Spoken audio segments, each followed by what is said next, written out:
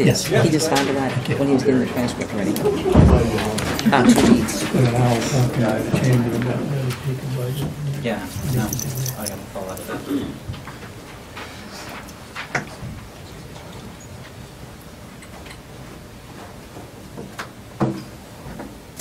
I'd ask Bob Perry to lead us in the Pledge of Allegiance this morning. I pledge allegiance to the flag of the United States of America and to the republic for which it stands, one nation, under God, indivisible, with liberty and justice for all.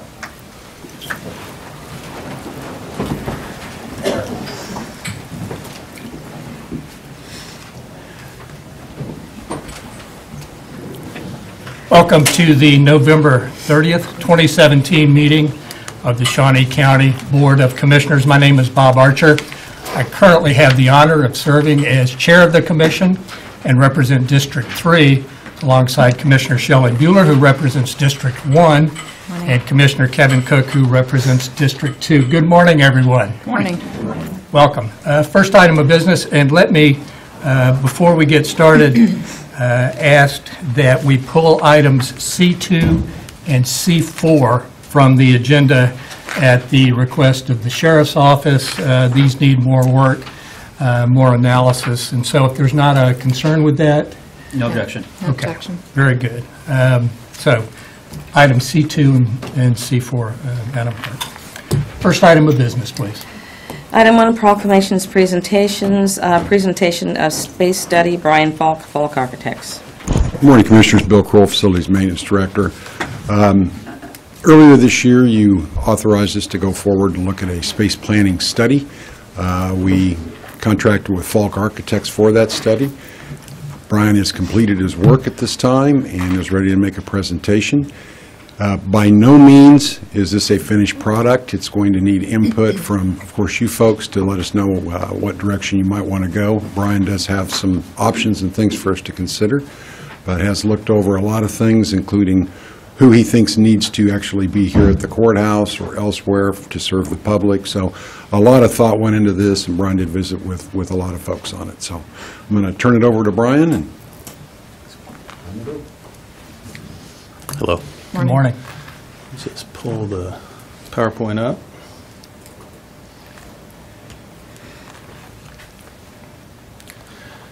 Well, thanks for taking the time to listen to this today. We started this probably about 8 months ago.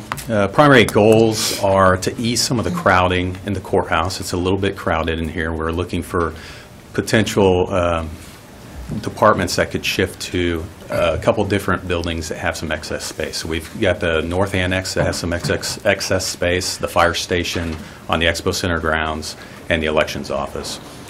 And then we're also looking for efficiencies that could occur by shifting departments around. Some departments need to be next to each other, others don't. Lastly, we are looking for a FEMA shelter at the annex. It's one of the goals of the study.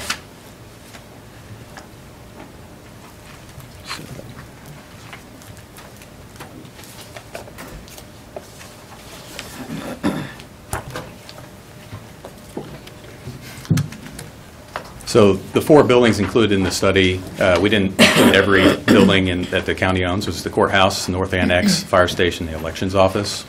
And if you're unfamiliar with what those buildings are, I'll just show this to everybody. It's the fire station, and that's the elections office.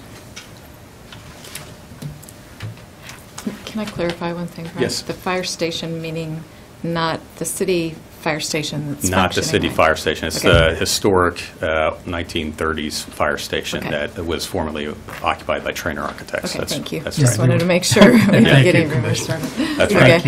Yeah, there's 2 fire stations. It's the smaller, older one. These are the departments included in the study. I won't read each one off, but not every department was included. These departments were not included in the study.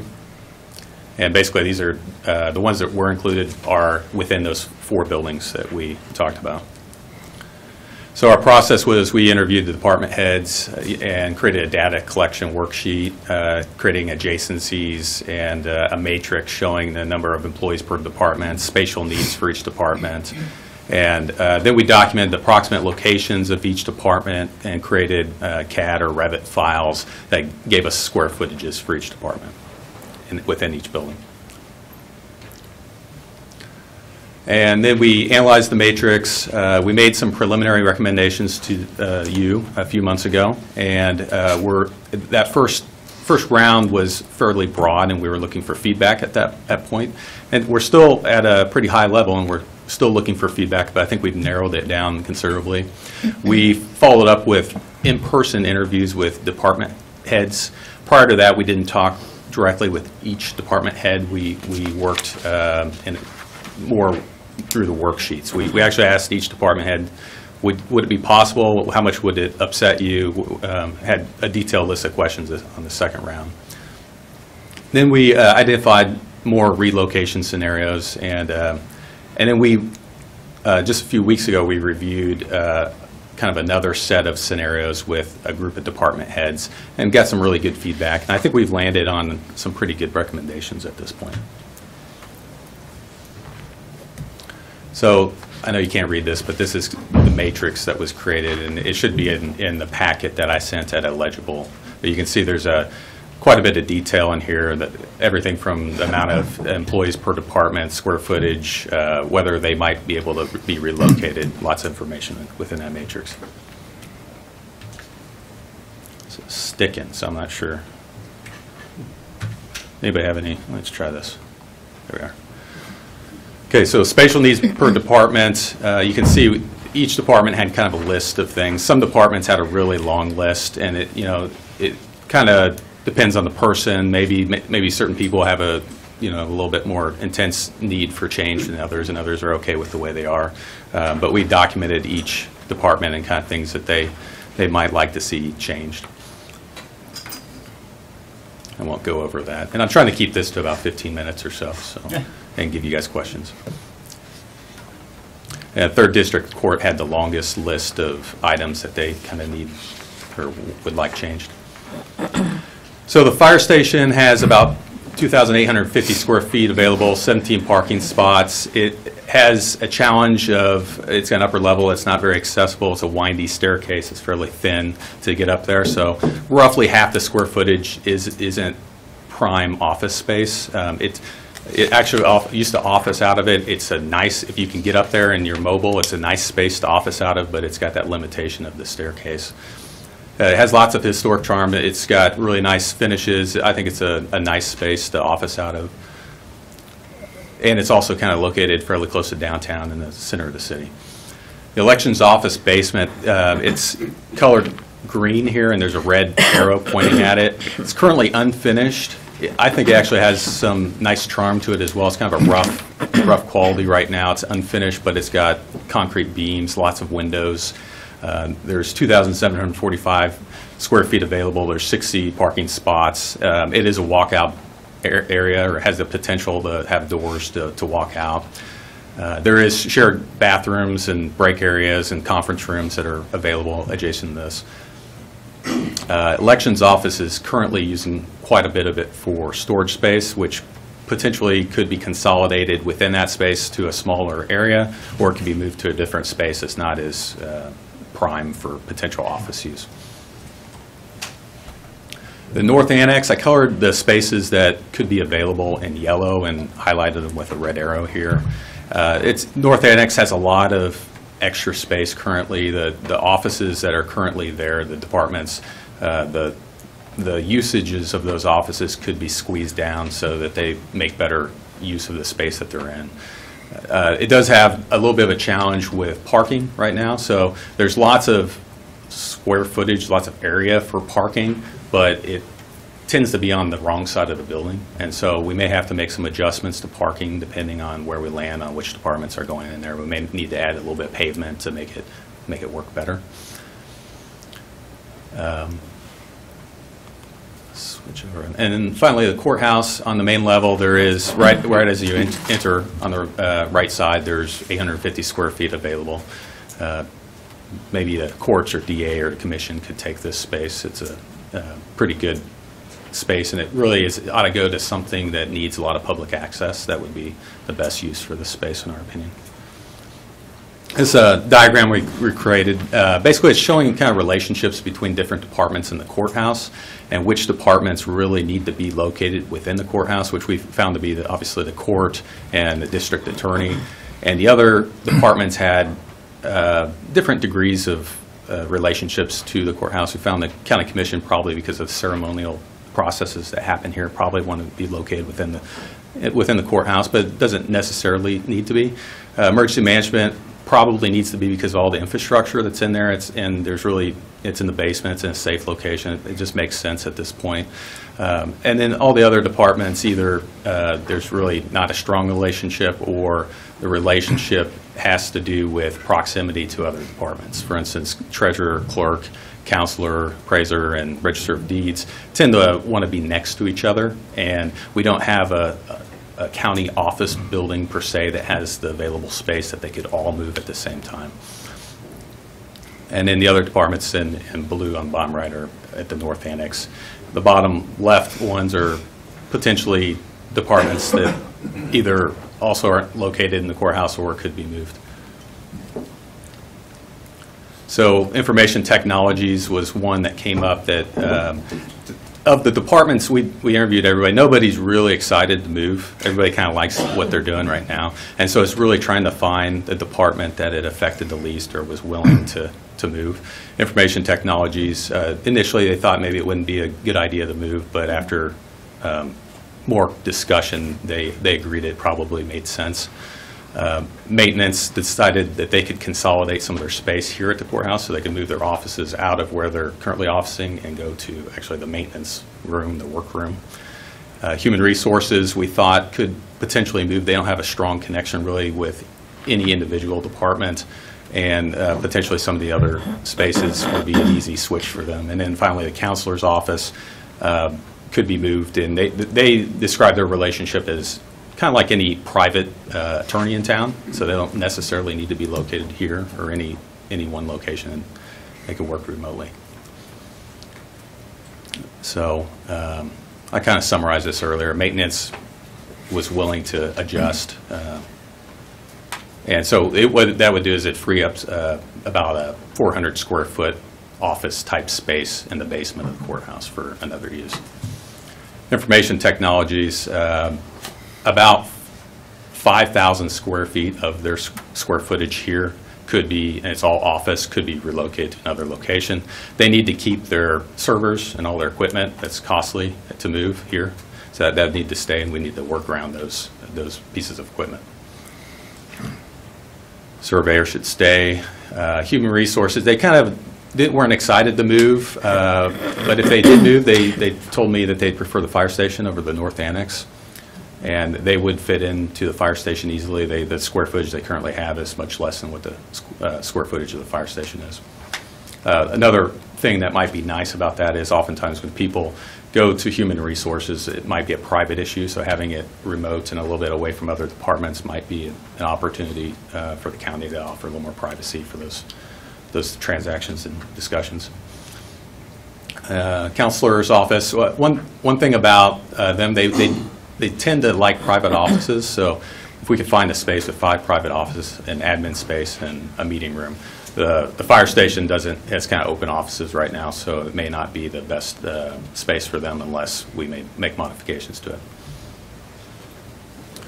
And here, clerk, again, some of the departments need adjacencies, so clerk, register of deeds, both needed adjacencies with some other departments, and so I'm not recommending that they move out of the courthouse right now.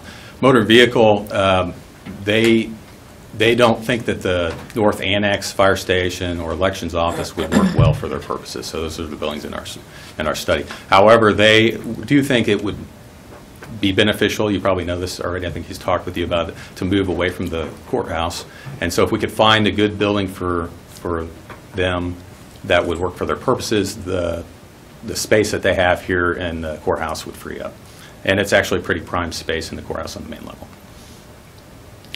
The treasurer needs to be with clerk, registered deeds, and audit finance, so we're not recommending they move from the courthouse. And so the free space that's available, Annex has about 7,900 square feet available. elections, 2745, I think, and fire station about 2,800 square feet. So if we could put the human resources, like I mentioned, or county councilor in the fire station. County councilor might require some modifications. Human resources probably require less modifications. However, from a square footage standpoint, county councilor fits the fire station a little bit better.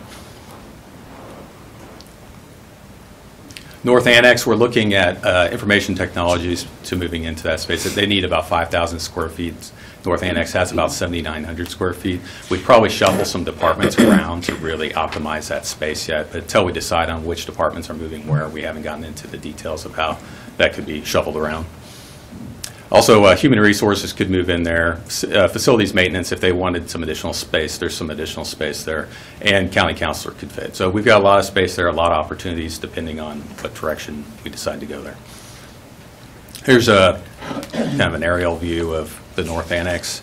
And so currently there's approximately 120 paved spaces, but we could easily upgrade and increase the amount. However, you can see west is to the left.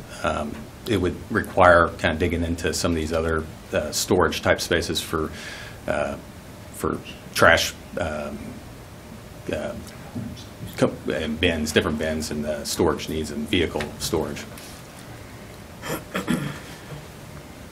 So elections office, one of the things about this space is nobody really seems interested in moving there. So what we are recommending is that it serves as a backup kind of a meeting space for county commission if you ever needed a backup space for if there was an emergency or something, or it could also serve as a backup if there was an emergency operations that needed a second location. This we think would be a pretty good backup location for both those departments. Courthouse, there's 850 square feet available. If IT moved out, it opened up another 5,000. And if the county councilor moved out, another 2,600, and facilities maintenance 400, and HR 775. So, and finally, if motor vehicles, it'd be 3,100. That'd be 12,725 square feet that could be opened up in the courthouse if we felt like all that space could be used for a different purpose. And some of the purposes we talked about is maybe there could be additional meeting rooms, office spaces for courts and DA. Maybe the county commission might want to move from the basement because it's a less of a ceremonial feel, move it up to the main level so that it have greater access to the public and maybe a little bit more appropriate for what's happening in this room. The courthouse, space needs of the courthouse. District attorney is currently paying for storage offsite and office space offsite, which is approximately $21,845 per year. And so if we can give them some space within the courthouse, the county can save $21,845 just by shifting some different departments around. They need some shared conference rooms, jury waiting rooms, possibly again, relocating the chamber to the first floor and additional courtrooms. And so that's kind of the goal of things, is to open up some space here in the courthouse. And it's just a matter at this point of deciding how do we do that. And then we can get into the specifics of which departments move exactly to which room in each building. So if you have any questions, I'd be open to them. Commissioners, questions for Mr. Falk? All interesting propositions, but obviously we're not to an end result yet. Yes. I think there's more work to be done, and maybe trying to work with the department heads as to what would serve the public needs the best. Commissioner Bueller. Just a couple of questions on, you had the district attorney's needs, but then the court, how much does the court needs in terms of square footage? Do they need additional square footage? Yeah, let's go over to that. There it is. I don't know that I see a square footage. Yeah. Is there? There is, it's a lot. And it kind of depends on, there's a long list on the court. Right. Yeah, and it depends on, there's everything from having dedicated circulation for judges, public, and inmate. That's one of those things that they've requested. That's a huge endeavor that probably can't happen with this building, almost certainly can't happen with this building without a lot of changes. And so a lot of the things they're asking for are really kind of big items that probably won't happen with this building. There's additional courtrooms, there's meeting rooms, there's just a very, very long list that it probably could happen, but it's a big programming effort just to even understand everything that they'd want. If we look at that, we probably need to be looking at how do we really modify this for a exclusive courthouse that's exclusive to the DA and the courts, and then move all of the other functions to a dedicated office building if we wanted to achieve their goals 100%. Okay. On the appraiser's office, or not the appraiser's office, Register of Deeds, was there any discussion about shrinking that square footage as well? Was that included in those amounts? Yeah, they definitely can shrink a little bit. I haven't defined exactly how much, and Okay. so that's something I'll look at, though, and get you an answer on. Okay. Yeah. Okay. More work to do. Yeah. Yeah. It is going to be a challenge. We are running out of space, and this is very preliminary, but it gives us a starting point for discussion for 2018. Okay. Thank you, sir. Next Thank you. item. I appreciate Next it. item, please. Item 3, consent agenda. Questions or comments on the consent agenda? There are 3 items. I have no questions. I'll move approval. Second. Motion made to approve the consent agenda by Commissioner Bueller, seconded by Commissioner Cook. All in favor say aye, opposed no. Motion carries 3-0. Next item, please. Item 4, new business A, County Clerk, number 1, consider all voucher payments. Commissioners, this morning there are vouchers that total $3,218,056.19.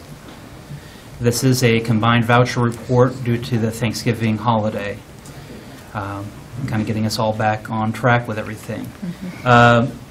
The highlights out of the voucher report were the employee withholdings, $410,153.20.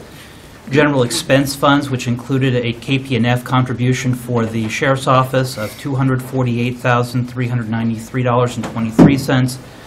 Holding accounts with the State of Kansas Motor Vehicle, which was $200,361.91. Health insurance premiums, $290,853.16. Parks and Recreation, $117,420.39. The Sheriff's Office had $550,263.87. The highlights out of that, Sheriff's, were, again, KP&F contributions, as well as Tyler Technology, which is the new world, which included expenditures including Topeka Fire Department, Topeka Police Department, and Department of Corrections. JADO, which was $642,547.82, and then finally Solid Waste with $288,918.08. I don't have any questions regarding the vouchers and would move for their approval. A second. Motion made to approve the voucher report by Commissioner Cook, seconded by Commissioner Bueller. All in favor say aye, opposed no. Motion carries 3-0. Next item, please. A2, consider correction orders. Move approval. Second. Motion made to approve the correction orders by Commissioner Bueller, seconded by Commissioner Cook. All in favor say aye, opposed no. Motion carries 3-0. Next item, please. Item A3, consider approval of resolution number 2017-76, authorizing a cereal malt beverage license, including Sunday sales, to Lake Shawnee Golf Management, DBA Forbes Golf Course, located at 700 Cape Park Road. I'll move And- to it. Oh, I'm sorry. Go Go ahead. Go ahead. Well, it's my normal spiel. Approved by reviewed by the county councilor. KBI has given their stamp of approval. Township was notified, and the health inspection and the taxes.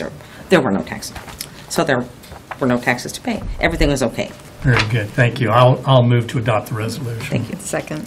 Motion made to approve by Commissioner Archer, seconded by Commissioner Bueller. All in favor say aye, opposed no. Motion carries 3-0. Next item, please. Item B, Bond Council, number 1, consider approval of Resolution 2017-77, authorizing the creation of a Shawnee County Public Building Commission. Good morning, Bob Perry. Let me move these before I knock them off.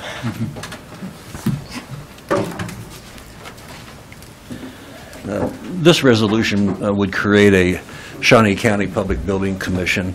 The purpose of the commission is to finance the acquisition of capital improvements and lease those to the county for county use. This resolution proposes that the Board of County Commissioners of Shawnee County also serve as the 3 members and governing body of the PBC. And the reason why we're proposing that a PBC be created is the obligation pledged by the county to any PBC revenue bond holders is more or less a backdoor general obligation. The obligation of the county to pay the PBC rental payments basically is accepted from the cash basis law and accepted from the budget and accounting laws. And in doing so, the legislature has said that if you enter into a lease with a PBC for certain capital improvements, you must make the rental payment. Should you not make the rental payment, it's my opinion that the bondholders could compel a payment through an act of mandamus. And the reason why we're suggesting that this be created and done is because PBC bonds carry substantially less interest cost than a sales tax revenue bond. And this is being proposed in anticipation of the improvements that you're looking at making to the Expo Center. The process is pretty simple, really. You would create the PBC once there's a consensus amongst yourselves and the staff in the county of the type and scope of improvements that you'd want at the Expo Center. You would ask the PBC to issue its revenue bonds at an estimated amount of X. The PBC would then pass a resolution of intent expressing its intent to issue the bonds. That resolution of intent would be published once a week, 2 consecutive weeks, and a 30-day protest period would run. And you have the same procedure if you do sales tax revenue bonds. So there's no difference there. And I looked this up last week. My memory is the election in 2016 that authorized the extension of the sales tax was carried by over 60% of the electorate or close to it. So in essence, the whole purpose of this is to have a vehicle through which you can borrow money at a lower interest cost. The PBC statutes were created in the mid-'60s in order to give counties, in particular, the ability to finance the acquisition of new jails and courthouses. The lease payment term can be as long as 50 years. I don't anticipate that. I anticipate with the Expo it's going to be the same as with the sales tax deadline when it ends in 2031. It's just another option. We think you ought to have it. Commissioner Cook. What is the risk and liability of having a public building commission? Well, the only issues I've seen arise in the past, Kevin, is when you add additional non-elected officials to the PBC governing body. I've had a couple of situations several years ago where you could have no less than 3, no more than 7. And the county commission and a couple of rural counties decided they'd add some extra individuals. Politics being what it is, people became dissatisfied with some policies. Next thing they knew, they had 4 members who outnumbered the 3 commissioners. That's really the only problem I've seen. Okay. But we're not exposing the county to any risk or liability to our bond ratings or... No, not that I can tell today.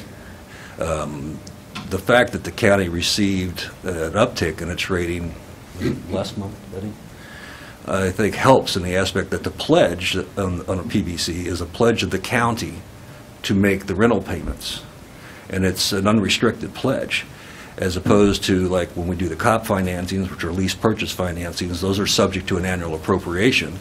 And there's a risk there. You don't have to appropriate. Now, I don't know of any municipality in the state that hasn't, but you don't have to. And the investors build that risk into the interest costs. They get a little bit more interest. In the past, when we've done the COPs, there's been no real difference because people were still thinking of the recession and a return of their money as opposed to on their money. But with a couple of the samples that we've located and attached to the resolution, it's clear that there's a substantial difference in the interest cost between a sales tax revenue bond and a PBC bond. You're still going to use the sales tax revenues to pay the PBC bonds, but that's not what's pledged. What's going to be pledged is the obligation to make sure the rental payments are made. That's the questions I had. Commissioner Well, Bueller. and this just establishes the Public Building Commission. We're not setting any, like you said, any amount or time, the scope of it. This is just establishing the Public It Building creates the Commission. PBC, it appoints Right. you three as the As the members, the governing body, Right. and your terms, PBC members will be coterminous with your terms as the Board of County Commissioners, and as PBC members, you'll occupy the same position, chairman, vice chairman, member, as you do here. This way, in my mind anyways, we have elected officials controlling the PBC acts, because the PBC basically it's a conduit financing is really all it is. But it is a political subdivision of the county. And if you create it and we go to issue debt, we'll have to get a new tax ID number for it. I know that Betty, and there's been several others who have been looking at like the financing for the Expo Center project, and I know we have a presentation, I think, coming up December 11th on the design for the Expo Center. So again, this is just in anticipation of and getting us ready for that project. That's So- correct. We've had meetings between Jim and I and Betty Right. and the bankers at Emeritus, John MacArthur, who's crunched, I don't know, 3 sets of numbers or 4. Yeah. So that there's an idea of if we borrow 30 plus, then the interest cost is Y, and if we can get the interest cost down, maybe we can borrow 30 million more, or just put the idea is to get as much into the project and the least amount into the interest payments. Sure. Yeah, exactly. Okay. Additional Okay. questions? I'll Go ahead. I'll move for acceptance of the resolution. I will second. Motion made to approve by Commissioner Cook, seconded by Commissioner Bueller. All in favor say aye. Opposed, no. Motion carries 3-0. Thank you for your work on this. Next item, please. Item C, Sheriff's Office, number 1, acknowledge receipt of correspondence from Sheriff Jones regarding replacement of 20 radar units at a total cost of $58,290 with funding from the 2017 budget. Good morning, Commissioners. Captain Hubler with the Sheriff's Office. This request is to replace 20 of our aged radar units. It's something that we continually try to keep updated. Repair costs go up as the units become more aged, and just make sure we have good functioning radars in our units. I'll be happy to answer any questions if you have any. Don't have any questions? Questions? This is the second purchase of a batch of radar units. Correct. This is the second installment. The first one was 20 as well. That'll get us up to 40. Try and keep a good working radar in all of our patrol units. Will we anticipate any more radar purchases before the end of the year? No.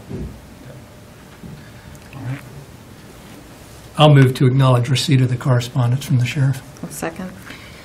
Motion made by Commissioner Archer, seconded by Commissioner Bueller. All in favor say aye. Opposed, no. Motion carries 3-0. Next item, please. Item C2 has been pulled. Item C3, acknowledge receipt of correspondence from Sheriff Jones regarding the purchase of a quadcopter and accessories for the crime scene investigation unit at a total of $32,581 with funding from the 2017 budget. Good morning again, Commissioners. Sergeant Eric Coffin is here and would be happy to answer any questions you may have regarding this purchase.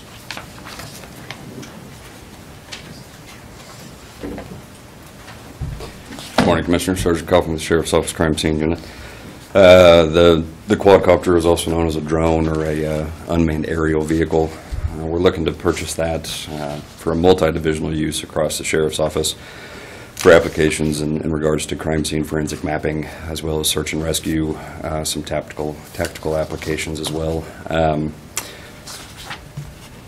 It's a sole source through a local vendor by the name of TAC, who's based out of Billard Airport, and that's already gone through the finance department and been signed by Betty Griner. I'd be happy to answer any questions you may have. Questions? I think that, in the world that we live in, this is a needed necessity anymore. It helps as one more tool in the toolbox for the sheriff, but As far as the cost goes, I mean, if I went out to Best Buy and bought one for a couple $100, The $32,000 is an all-encompassing package to include the actual material, the drone itself. There's also a FLIR camera, also known as thermal imaging. That's a substantial cost in and of itself. That's $10,000.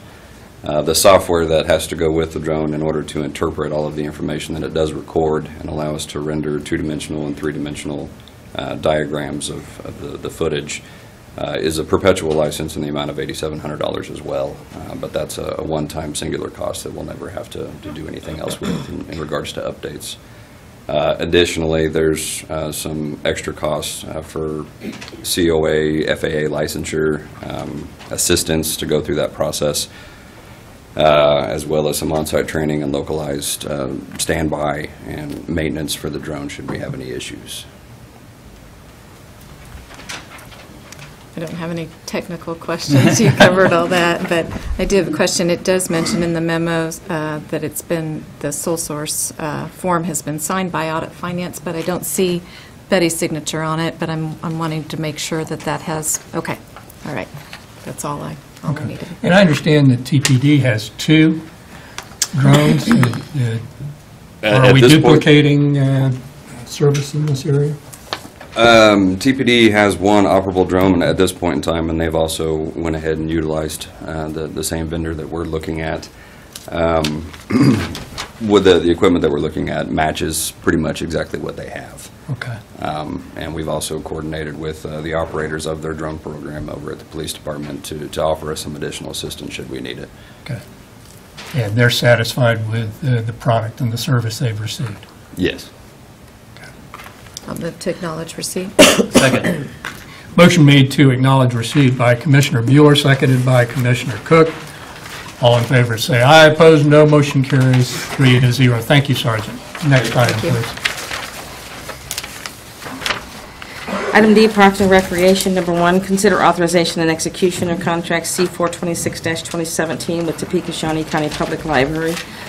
Excuse me, extending contract C-771-2012 and C-381-2013 through November of 2019 for continued support for programming and services in community centers at a cost of $37,250 in 2018 and $37,753 in 2019, with funding from Parks and Recreation operating budgets. Good morning, Commissioners. Susan Fowler-Hensel with Parks and Rec. The agreement today is an extension of the original memo of understanding from 2012. At that time, the Topeka Shawnee County Public Library did purchase 40 computers and 6 printers and set up, along with working with our IT department, set up computer labs at 6 of our community centers. These the fees for these, for the 50% of the service support are paid, break down to about $478 per center for each month. The library gives us monthly reports on those, recording the usage for them. We get that both with the number of sessions that are signed on at each center, along with the average time signed on to each center, and also the total hours. Those have averaged out this year that the patrons have used those computer labs almost 5,000 hours by the end of this year. So they are being well used. They're used by adults for things like resumes, looking for jobs, going out online, reading their email, using it for their social media, but also checking out the job opportunities and things like that. The kids, the youth after school use those computer labs quite a bit. We have a lot of usage in the evenings too by the entire family. One thing that I had noticed with the monthly reports that Thad Hartman sends us is that as you guys have approved in the past a few more partnerships in the community centers, we have started to see a few increases in those community centers. Oakland Community Center is one where we've added 2 new partnerships here just recently, both the Topeka Community Cycle Project and the Harvester Mills.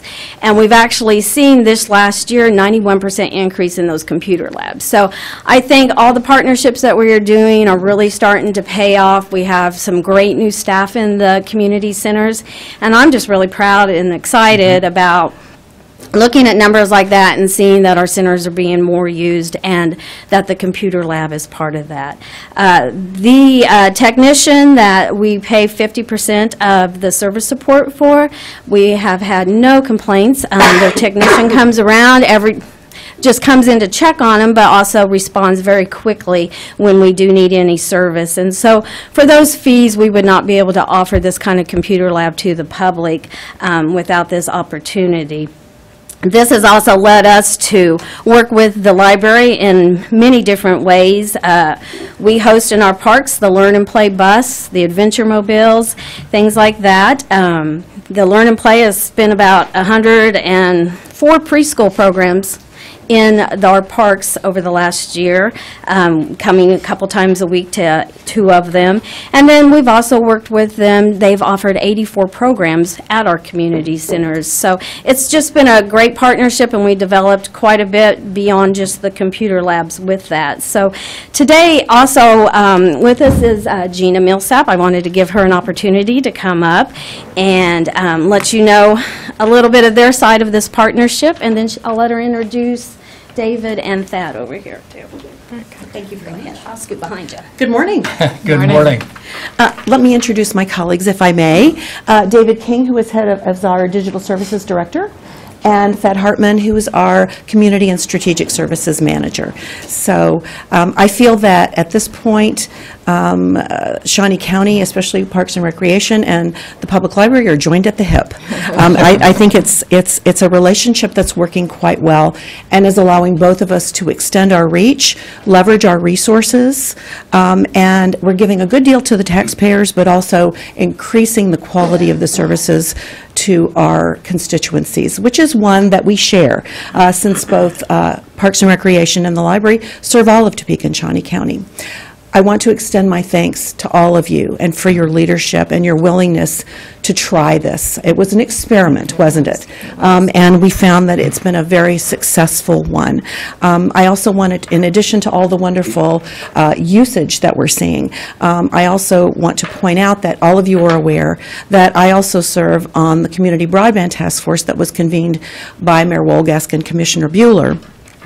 And this is really fulfilling one of our primary goals, which is to reduce that digital divide in our community. Many of the people who use the computer labs in the community centers don't have the resources for a computer to pay for internet access. So as we look at looking for a job, looking for a better job, improving really for workforce development, improving their technology skills, for children to be able to do their homework, and virtually every school district now in our county requires access to a computer to be able to do your homework and do research. I think we're making inroads into reducing that digital divide. I'll also take this opportunity. I know Pat Oblander has left, but he and I are working on the project management for the Community Broadband Task Force, and again, that is a very valuable partnership and benefits both the county and the library and the community. So thank you. Very good. And we have Mark from the city of Topeka. that's Mark working Biswell on- is actually Mark our Biswell, project I'm lead sure as well. that Don't want to leave anybody out. Recognized him, Yeah. no. And actually Patrick Clear, who is the IT director for Auburn Washburn School District, is on it, and Barbara Stapleton of Go Topeka. So I think we got a pretty good group. Yeah. I agree. Thank you. One thing I wanted to ask is, I noticed in the memorandum that we had 84 classes during this year. How many participants did we have in those classes? Did you keep track of that? We do have that. I don't know if, Dad, do we have the data for that? It's not up here, but we will find out for you. Okay. How's that? Yeah, We'll get that information. And certainly any other data you want. We both tend to be very data-driven because that's really one way we assess the value of what we're doing. And so we can certainly expand our reporting if that will be helpful to you. We're very data-driven, too. I know. Okay. Any other questions for Gina? May I also just recognize Betty Greiner, who is, works here, but also serves on my board and is one of my bosses. So we really appreciate her leadership and her support and participation as well. Very good. So thank you. Very good. Thank you, Gina. Thank you for being here. Yeah, definitely. Appreciate it. I'll move for approval of the contract. Second. Motion made to approve the contract by Commissioner Cook, seconded by Commissioner Bueller. All in favor say aye, opposed say no. Motion carries 3-0. Next item, Thank you, please. Commissioners. Thank you, Susan. Item D2, consider authorization and execution of contract C427-2017 with Special Olympics Kansas to host the 2018 Polar Plunge at Lake Shawnee Swim Beach on February 3rd, 2018, with expenses offset by a $500 special event fee and a donation of no less than $250 from the Parks and Recreation Foundation. Good morning, Commissioner. Sean Osborne, Parks and Recreation. This is a special use event that we've done many years. It's held out at Lake Shawnee, and I'd be happy to answer any questions you might have on the event part of it. Any questions or comments? I mean, they are looking for a political official to kind of lead the charge. I did it last year. I think it's Commissioner Bueller's turn. Right. Any other questions? I'll move to approve the contract. Second. Motion made to approve by Commissioner Archer, seconded by Commissioner Bueller. All in favor say aye, opposed no. Motion carries 3-0. Next item, please. Item D3, consider authorization and execution of contract C428-2017 with the Shawnee County Girls Softball Association, extending contract C171-2015 for an additional 3 years to allow for continued support of softball activities and programmings to young girls with funding from the Parks and Recreation operating budget. Again, Sean Osborne, Parks and Recreation. Before you is, this group provides a lot of service back to our sports division. It has worked well in the past. Last year, to give you a little bit, this past year we had 36 teams that participated, which is up from a year before. They do a lot of our scheduling. They take a lot of the phone calls from different parents and coaches and help us with scheduling and different things of that nature. So I'd be happy to answer any questions you might have. In reviewing this, I didn't see a fiscal note. What's the budgetary impact? Within what they do for us? Yes. Is there a cost to the county? How does the operation work? No, the board actually participates, and they do a lot of this as volunteers. We do not pay the individuals. Okay. Okay. Good to know. Comments or questions? I'll move for approval of the contract. Second. Motion made to approve by Commissioner Cook, seconded by Commissioner Bueller. All in favor say aye, opposed no. Motion carries 3-0. Thank you, Sean. Next item, please. Item E, Facilities Maintenance. Number 1, consider approval of request to submit a request for pricing for custodial services at the Courthouse North Annex Elections Office and 2 Health Department locations. Good morning, Commissioners. Bill Kroll, Facilities Maintenance Director. Our contract with our current provider, Dream Team, will be coming to a conclusion for the 1-year contract we did with them at the end of January. So we want to go forward to get an RFP for custodial services at the locations that were mentioned. We did meet with a lot of the occupants of especially this building to get some input on what they think needs to be in that RFP, and we edited the new RFP to include a lot of the concerns that our employees had. So hopefully we'll get some good responses and some good prices and be able to make a selection and move forward with contractual service for custodial. Be happy to answer any questions you might have. Commissioners, any questions for Mr. Kroll? I'll move approval of the request. Second. Motion made to approve the request by Commissioner Bueller, and that was seconded by Commissioner Cook. All in favor, say aye. Opposed, no. Motion carries 3-0. Thank you, Bill. Next item, please. Item F, Public Works Solid Waste. Number 1, consider approval of change order number 1, final, to contract C286-2017 with R.D. Johnson Excavation, adjusting the as-bid quantities to as-constructed quantities, resulting in a decrease of $7,113. Good morning, Commissioners. Tom Block with Public Works and Solid Waste. This project was done, or we administered this project on behalf of Doltmeyer Homes, who is in the 4th phase of their construction of Timber Ridge subdivision. And Timber Ridge subdivision is essentially located about a quarter-mile east of the intersection of Southwest 53rd and Wanamaker. We are working with Doltmeyer Homes, in which the county has provided the financing, and then Doltmeyer Homes is going to be, or all these lots will be assessed that will reimburse the county for the cost that that we've bonded. The project is now complete and this is just for the streets. He provided all the financing for the sewers that were constructed. But the project is now complete for the streets, and the final quantities have been accounted for, and the result, after everything has been accounted, is a decrease, as mentioned, of $7,133, and so this change order reflects that change in the contract. So it's our recommendation that this change order be approved. So if there's any questions, I'd be happy to try to answer them. I do not have any questions, no. I'll move approval. Second. Motion made to approve by Commissioner Bueller, seconded by Commissioner Cook. All in favor, say aye. Opposed, no. Motion carries 3-0. Next item, please. Item F2, consider approval of Resolution 2017-78, authorizing the placement and maintenance of speed limit signs along Northwest Carlson Road.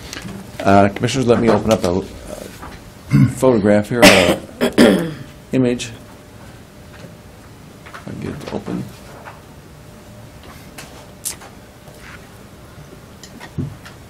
This image here, since the Willard Bridge has been opened and traffic patterns are now beginning to reestablish themselves back to what they were prior to the weight limits being imposed on the old bridge, Public Works went out and conducted a traffic and speed study along the roadway, along with Northwest Carlson Road, essentially beginning at Northwest 33rd and all the way down south towards the interstate. And based on the speed study and engineering judgment considerations, we are recommending the attached resolution regarding the speed limits for this section of roadway. What we have here on the bottom, in the yellow line, the thin yellow line here, is what is currently existing. And just north of Northwest 33rd is 50 miles per hour as you head towards Rossville until you get to those hairpin curves. From that point, as you head southwards towards the bridge and through Willard and basically to Ross Road, it is 35 miles per hour. And then from Ross Road to Interstate 70, it is currently 50 miles per hour. What we are recommending is what's shown in red here. Now beginning again at Northwest 33rd, we are recommending that it be increased from 35 miles per hour to 50 miles per hour to the north end of the new Willard Bridge. At that point, we're recommending that it be reduced across the bridge to 40 miles per hour. So it would be an increase of 5 miles per hour from what it currently is now across the bridge, from 35 miles per hour to 40 miles per hour. As we get to the south end of the bridge and starting to enter into the town of Willard, we recommend that we remain at 35 miles per hour as it currently is. And then we recommend that we increase it when we reach a point 450 feet south of 2nd Street in Willard, from 35 up to 50 all the way to the interstate. That is in accordance with the 85th percentile of traffic, but also looking at some, like I said, engineering judgment considerations. The traffic study indicated that we should have a higher speed limit through the town of Willard. I'm not comfortable with that, with just the amount of intersections and potential for pedestrians. So we're recommending that we keep it at 35 miles per hour as we go through the town of Willard. So this resolution that's before you reflects the recommendations based on the information we've gathered as part of the traffic study and speed study. And also, I do want to point out, we looked at the striping as far as no passing zones along this stretch, and it is our recommendation that the current striping is sufficient and adequate for what we believe it should be, and we recommend no changes to the striping. So if there's any questions regarding that, I'd be happy to answer them. Commissioner Bueller? Tom, you mentioned no concerns on striping just within that area, or did you look further south from?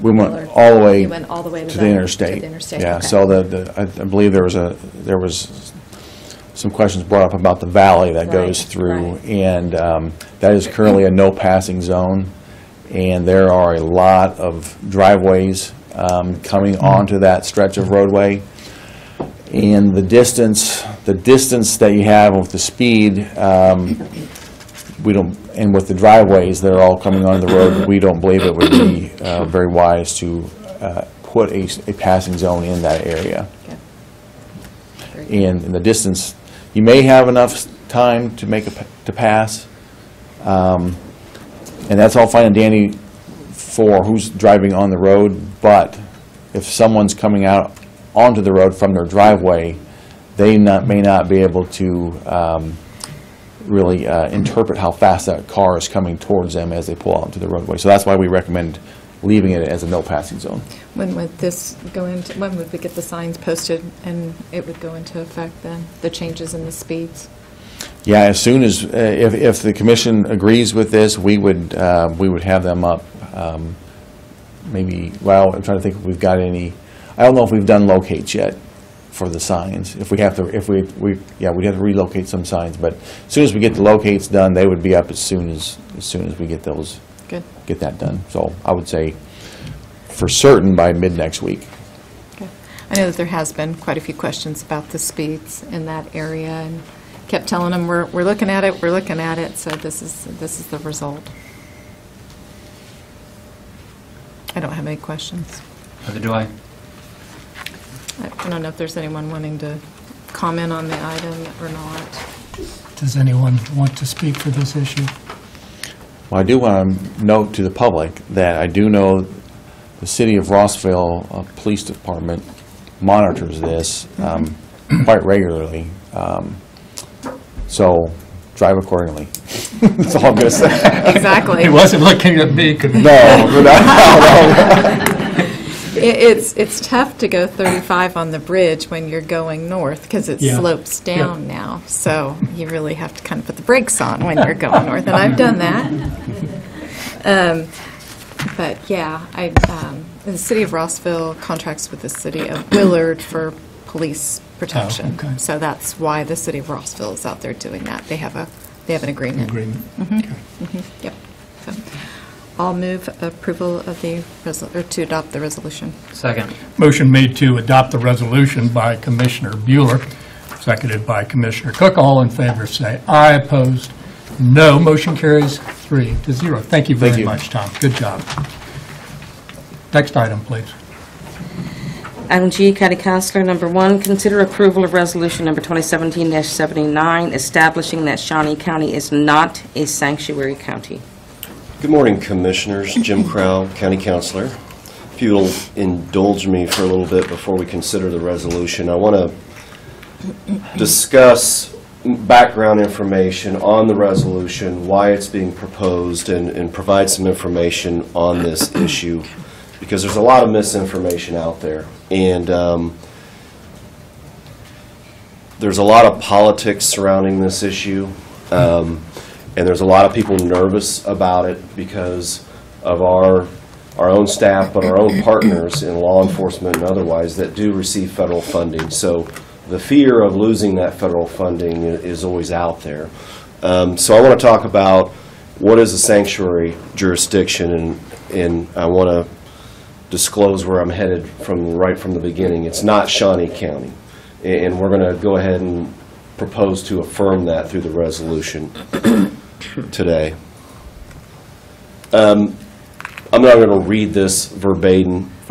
This comes from Wikipedia, and you can go online and find different definitions. But really, a sanctuary city or county or jurisdiction is one that has either issued a formal policy or through their actual practice in some way limits their cooperation or communication with federal immigration officials.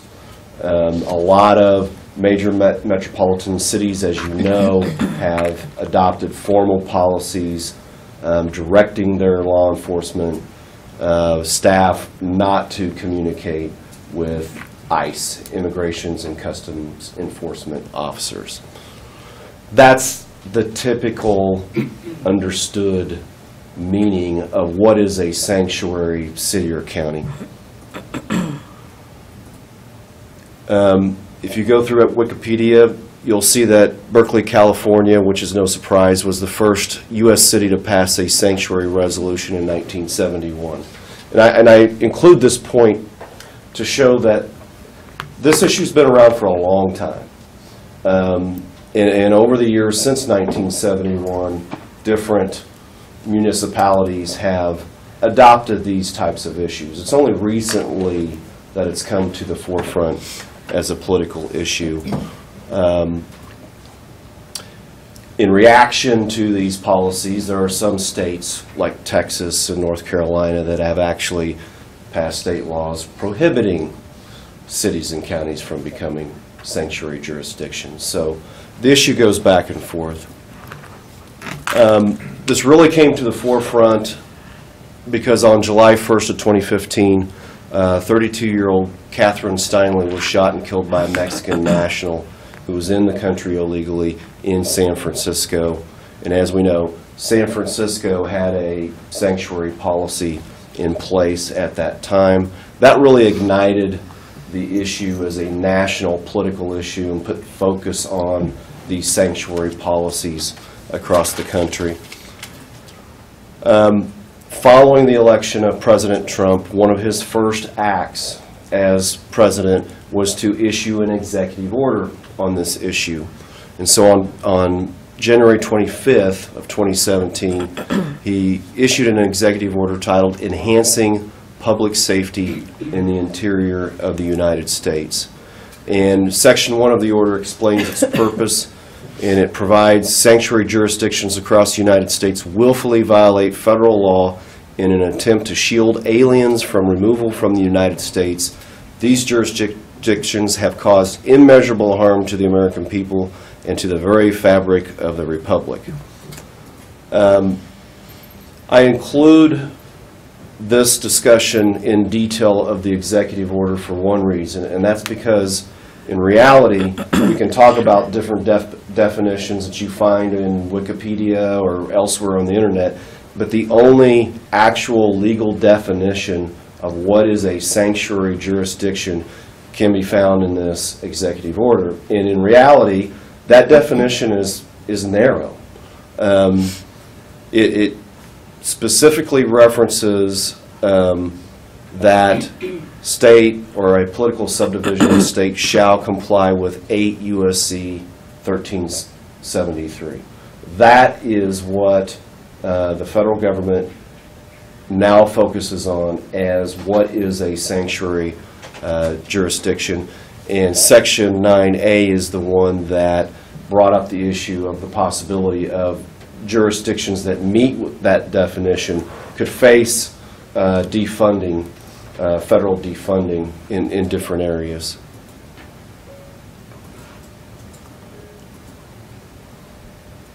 So it's only those jurisdictions that willfully refuse to comply with 8 U.S.C. 1373.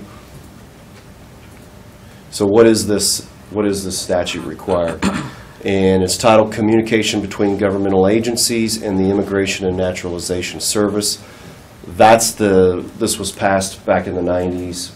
We now know that federal agency as ICE.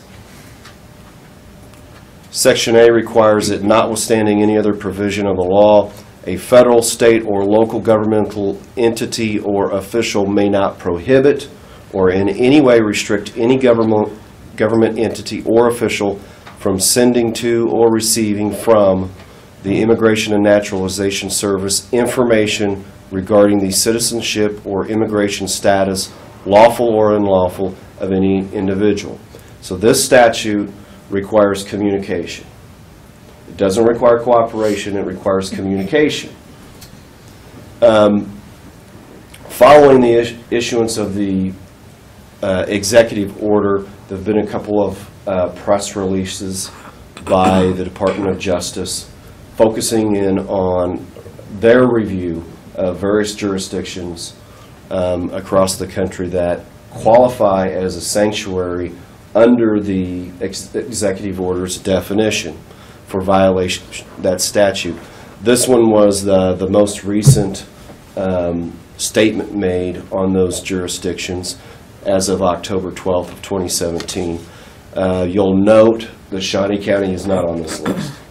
It's actually a fairly narrow list because it's a fairly narrow definition. These are the jurisdictions that the Department of Justice are now signaling are at risk if they don't change policies that they have in effect from loss of federal funding. So what about Shawnee County? Shawnee County has not adopted a policy that is prohibited by 8 U.S.C. 1373. Not before this issue became political and not after. Shawnee County officials and employees, and I've been working with Brian Cole at the Department of Corrections and our staff to be very clear on what we do and how we do it and how we communicate with ICE. And I can confidently state that both before and after the executive order, our employees have been complying with 8 U.S.C. 1373. We do communicate. Finally, we have not appeared on any of the lists that other jurisdictions appear on when they are going to be threatened for sanctions or loss of federal funding. So here's the proposed resolution. It's pretty simple and pretty direct. It simply states that it acknowledges that U.S. Congress has enacted 8 U.S.C. 1373. It requires, as do our oaths require, that we all take, that we shall observe and honor the U.S. Constitution, the state of Kansas Constitution, and the laws and the decisions of our courts. We're going to honor the rule of law, and that's what we do in Shawnee County. It also makes clear that unless that statute, 8 U.S.C. 1373, is repealed or declared unconstitutional, that as a matter of official policy, Shawnee County officials and employees shall comply with that statute, which won't be difficult because they already comply with that statute. And that's the resolution. The intent behind this would be to be able to provide it to websites, perhaps, that have us listed as a sanctuary jurisdiction, or to media partners that have questions about it, just so we can have something that's clear as policy from Shawnee County to make it clear that we have not set an official policy to make ourselves become a sanctuary jurisdiction, and to make it clear to our partners in the community that we are not actually at risk for loss of funding. I'll be happy to answer any additional questions you might have. Questions for the county councilor? Excellent presentation. Thank you, Jim, for putting so much work into that. That was excellent. I don't have any questions. I do have one question, and I noticed that Councilman Cohen is here this morning. What would be the impact if the city of Topeka passed an ordinance that declared it a sanctuary city? It would only impact city staff. It would not impact county staff. It would not reach to county staff. Only you can direct policy that would affect how Director Cole and his employees would do business and communicate with ICE. So if the city enacted a policy, that would be directed at Topeka Police Department or city staff only. Very good. Commissioner Cook? It'd be nice to finally put this issue to rest, and so that the media and our partners of the paper know that we are not a sanctuary county. This is an issue we've had to bring up about every 3 months for the last almost 2 years. So if we can finally put this issue to rest, that'd be nice. Hear, hear. And I've heard not only from media, but just concerned members of the public who follow this issue. It's a very prominent political issue, and there's a lot of people concerned about it. Yes, thank you for your fine work on this. It is deeply appreciated, and I'll make a motion to adopt the resolution. I'll second. Motion made to approve by Commissioner Archer, seconded by Commissioner Bueller. All in favor, say aye. Opposed, no. Motion carries 3-0. Thank you, Jim. Thank you. Next item, please. Item H, Administrative Services, number 1, consider approval of resolution number 2017-80 adopting the Shawnee County Fund Balance Policy. Good morning. Betty Greiner, Director of Administrative Services, here with a proposed fund balance policy. And I will go through this in some detail because I think this is an important issue. As you know, the Commission must account for public funds, manage county finances wisely, and maintain adequate fund reserves in case of unforeseen events. I believe that a fund balance policy will provide a structure for this and also help us with reduce any fiscal or financial risk. The county must have adequate reserves to provide for daily cash flow needed for our services, to continue county services during a natural disaster, whether that be a flood or a tornado or any other type of disaster. You know, FEMA funds may be available, but they're not immediate.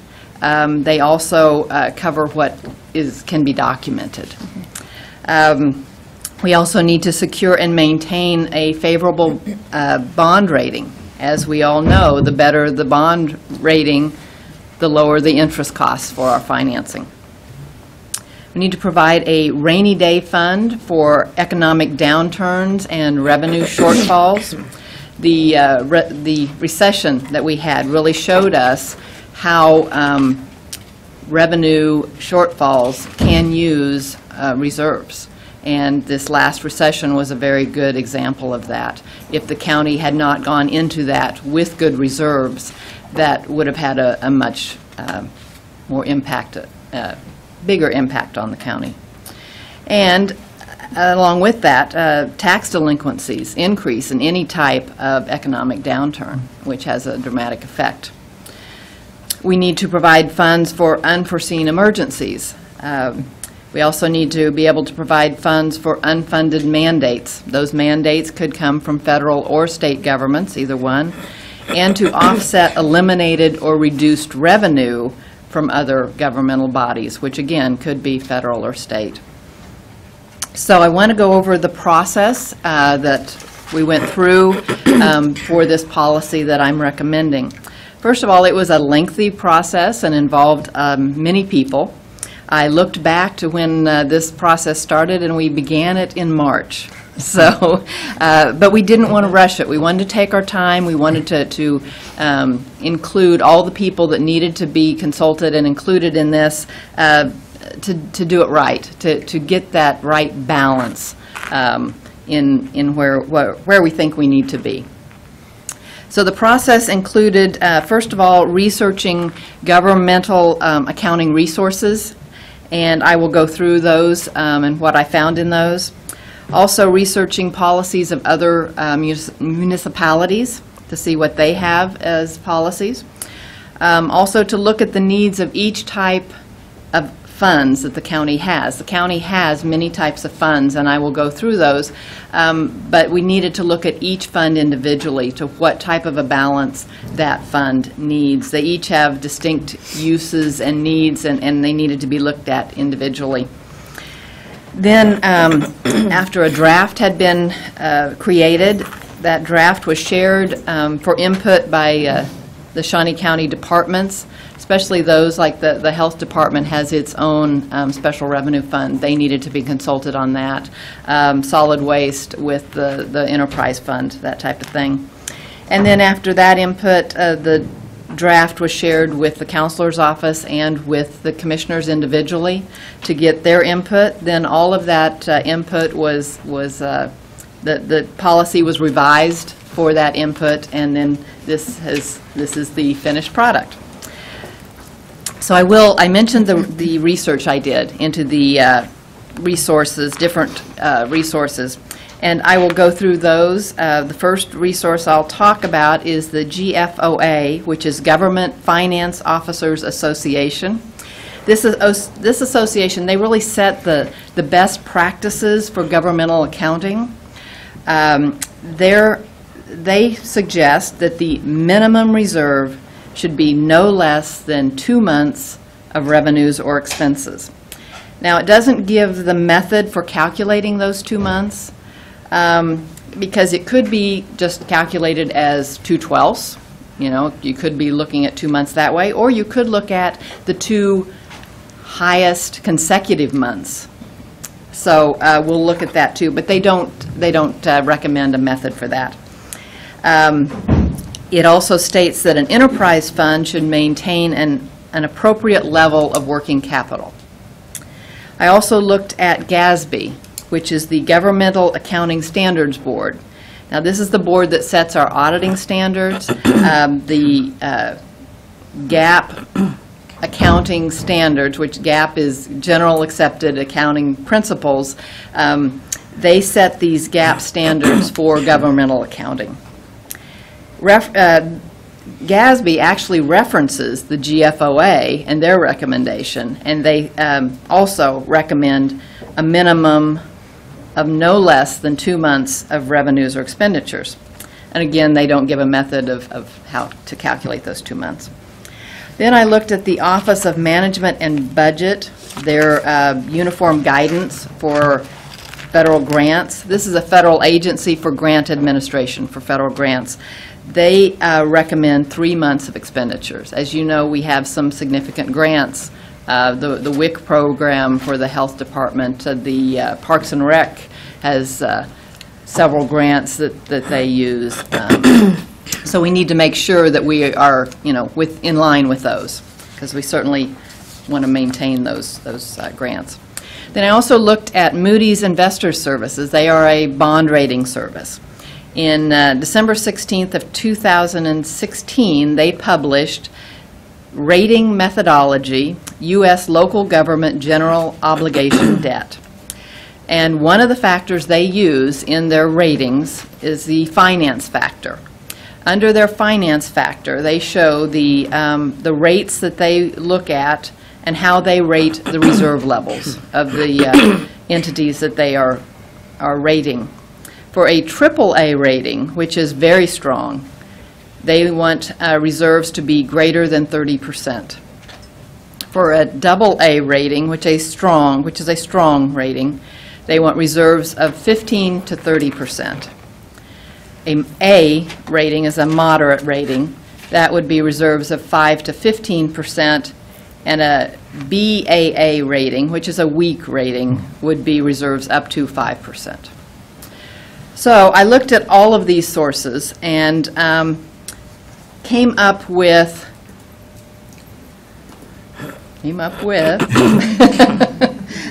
different ratings. Oop, now I went too far. Now let's see if I can go back. Sorry. Go up. Oh, there we go. Okay.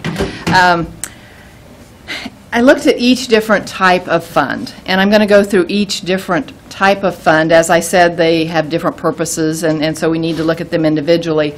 This chart shows all the different types of funds and what I am recommending. The first one is the general fund. When when most of us think of the county's reserves, we think of the general fund. This is basically the operating fund of the county. This is what is budgeted each August for the next year. This covers the majority of the county departments. What I'm suggesting is a reserve minimum of 20%. Now, I said that before the recommendation was at least 2 months, and it didn't say how to calculate that. If you look at, 2/12, that would be 17%. If you look at our highest 2 consecutive months in the year, which would be July and August, the last 2 years, that's been 23%. So what I am recommending is 20%. I think that's kind of right in line, in the middle of those two numbers. So I'm recommending 20% on that. The reserve goal, which is the level we would strive to maintain, that I'm recommending at 25%. As I mentioned to you, grants want three months of expenditures. So 3/12 would be 25%. So that is kind of where I came up with that. Now, these percentages would be applied to budgetary accounting. We've talked when we look at the audit that there's GAAP accrual and then there's budgetary accounting. These would be applied to the budgetary accounting reserves. And they would also be applied to the most recent approved budget that is approved by the Commission. The next type of fund is the Special Revenue Fund, and these funds are restricted by use by a specific revenue source. Like the Health Department has, just the revenue that comes in for those I want to say services that they provide. And then it's restricted on what that they can only be used for those types of expenditures. The Parks and Rec revolving fund, where we've put the golf courses and those, that revenue is specific, to that fund and can only be used for those funds or those uses.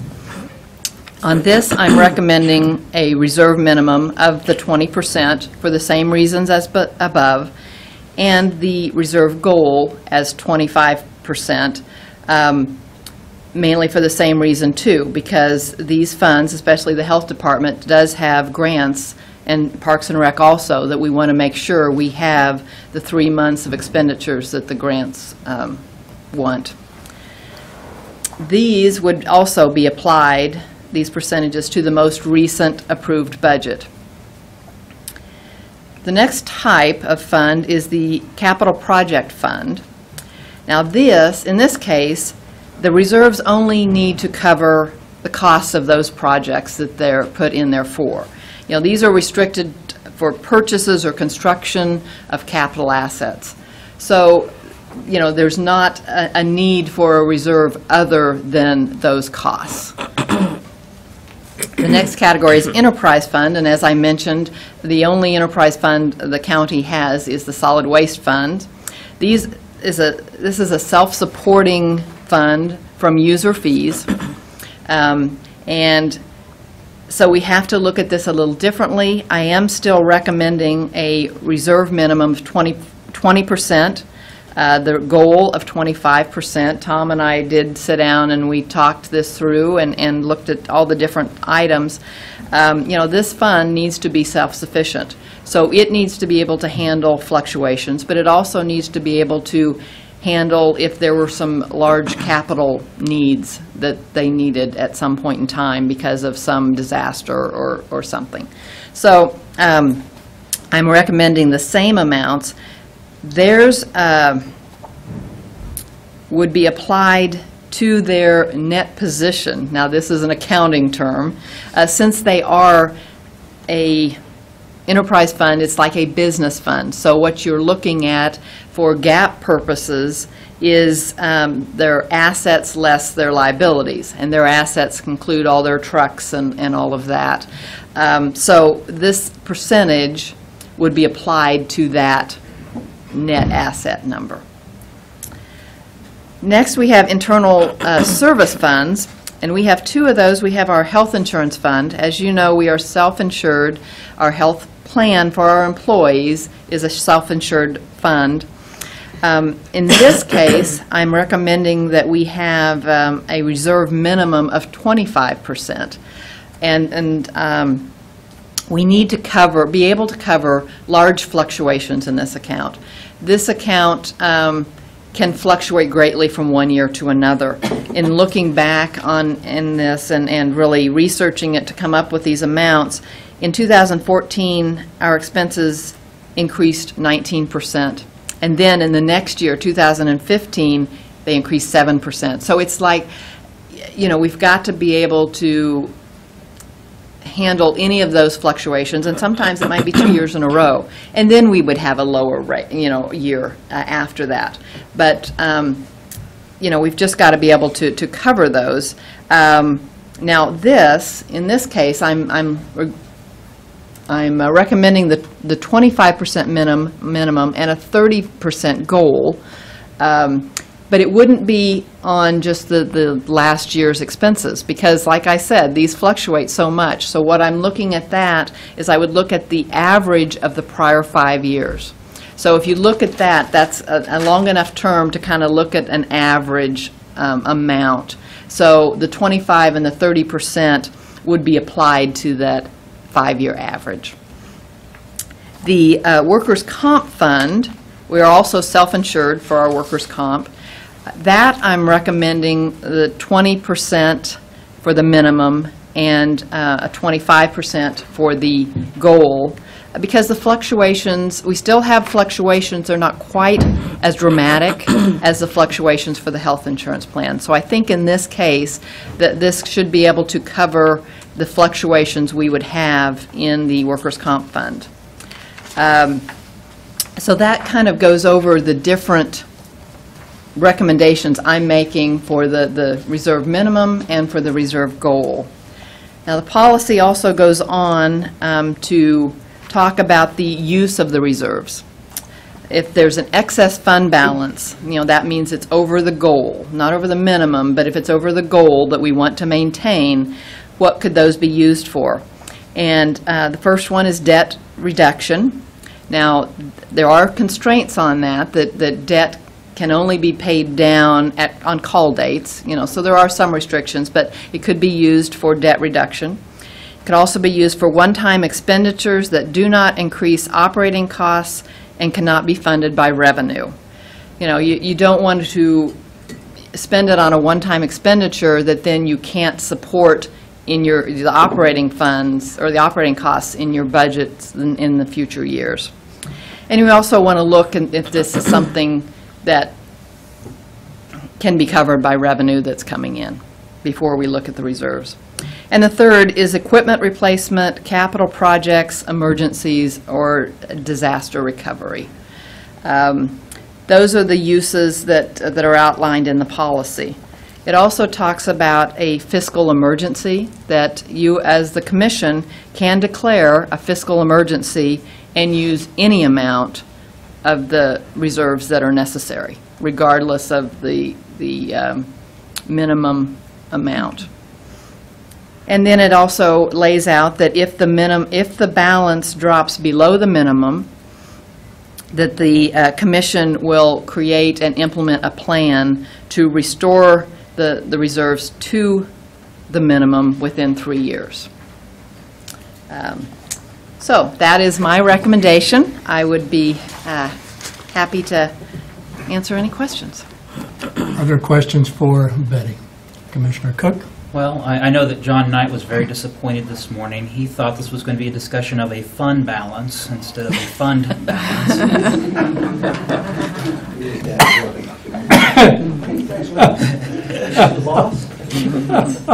But I think this is something that, we're needing to move in that direction so that we can prepare for those unexpected impacts. It took us a long time to get our reserves back up. It takes just a little bit to wipe them out. Oh, yeah. That's true. I mean, Commissioner Bueller, you sat through sometimes when we had reserves and had none. Oh, yeah. Yeah. We've come a long way. Yes. When Betty was working on this, I shared with her, I can still remember when I first started on the commission that we didn't even receive updates on expenditures and revenue every month. I mean, that's hard to believe, but we didn't. And so this is just another example of giving guidance to the commission. We have flexibility still, but it's giving guidance. And so I think it's very important, very, very important. Great work, everybody who contributed. I know it took a while, but I think it's a very good policy. So thank you. Yeah, excellent work. Excellent. I'll move to adopt the resolution. Second. Motion made to adopt the resolution by Commissioner Archer, seconded by Commissioner Bueller. All in favor say aye. Opposed, no. Motion carries 3-0. Somebody in the back. Yes? who wanted to make a comment. Is this an appropriate time to ask any questions? Come right on up. Since you're going to make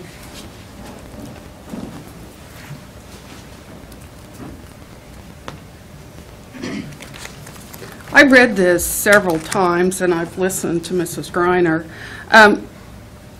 Is the bottom line of this that you're going to take the reserve money that we have now currently, the $33 million, and divide it among these funds? The $33 million that we currently have is the fund for the general fund only. And this would not move any money at all. It's just setting guidelines for where we want those levels to be. The general fund is the one that has the $33 million at the end of last year. And I don't think in the audit report we really went into the balance of the other funds. It's in the audit report, you know, what those other funds are, but we really didn't go into those in detail. But this would not be moving any money at all. It's all, you know, they are in the funds. It's just setting those amounts that we would like to see maintained. So we're going to continue to add money to the general fund and increase it to whenever, but we're also going to have these general funds or these other funds, excuse me, and we're going to add up to 25% excess dollars there. Am I reading that right? No, these other funds currently have their own reserves now. This is there again, just setting what level we would like those reserves to be maintained at. Each fund already has their own reserves and will have, and most of those other funds, I believe, are pretty close to what, you know, we're wanting them to be at. This is not maintaining or transferring anything from one fund to another. These are already funds we have. It's just setting levels that we would like their reserve levels to be at. Betty, if I might, this might help Carol. So if Shawnee County was to look at its general fund balance, and the general fund reserve is the largest out of all of our reserves. Yes. If setting a policy or just a general admonition amongst the commissioners that we would not fall below 20% and that we would maintain at least 25% of that last year's general budget amount. Now, if we were to have 30%, let us say our cash reserves got up to 30%, then we would start to look at being able to free up that excess reserves to do other things with. Absolutely. Yes. So this is putting us on a trajectory where we have excess funds, identifying that we can use those excess funds for other needs the county may have, whether it's deferred maintenance, capital improvement, or those sorts of things. It lays out what those reserves can be used for, Yes. but it also kind of sets, like you said, an amount that you have that is available to look at being used. But that would be a decision to be made by the commission in an open meeting, taking public comment and discussing it comprehensively. Sure. Okay. Well, if I'm hearing what you say, each of these funds have reserve money in them. That is correct. Yes. But then we also have this fund, which doesn't have a name, of $33 million in it, in addition to these other funds with their reserve money in it. No, Okay. the $33 million is your general fund. It has a name, general fund. Okay, so the $33 million is in the general fund. Well, then that leads us to the question, if the general fund, if Mrs. Greiner's recommendation is 25%, we have by far exceeded the 25%. Shouldn't we be putting that back into the county? Again, that's a decision for the commission to make in an open hearing and taking input from the public on how we're going to, when and if and how much of the reserve we intend to spend. But we, as taxpayers, are paying those dollars in, and we get no services from them.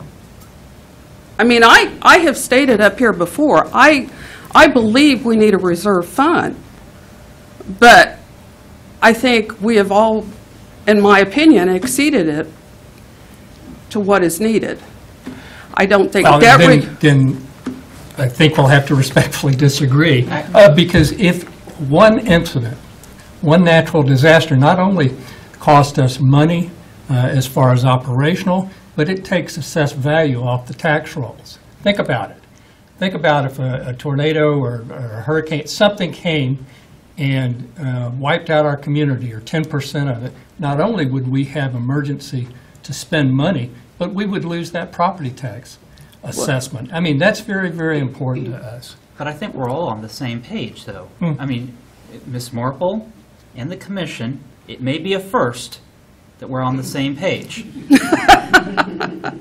That this policy identifies that the county would have at least 20 with a goal of having 25. And when we hit that 25% mark, then our audit finance director, Ms. Greiner, would say, congratulations, commissioners, you've got 25%. We're now at 27%. We have these funds. What would we, these are needs.